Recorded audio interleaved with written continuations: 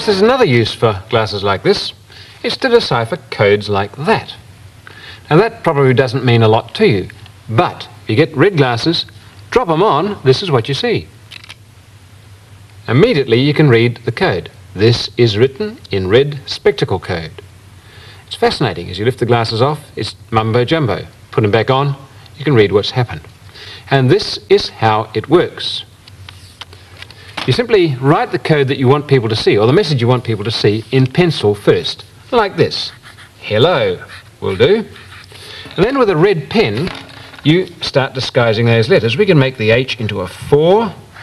We can make the E into an L. This we can make into an F. That one could be a T. That one could be a P, and we'll put in a couple of extra ones for good luck. Pretty hard to understand anything in there, but as soon as you put the red glasses on, the red lines all disappear. All you're left with is the pencil mark, and that's quite obvious. I want to know.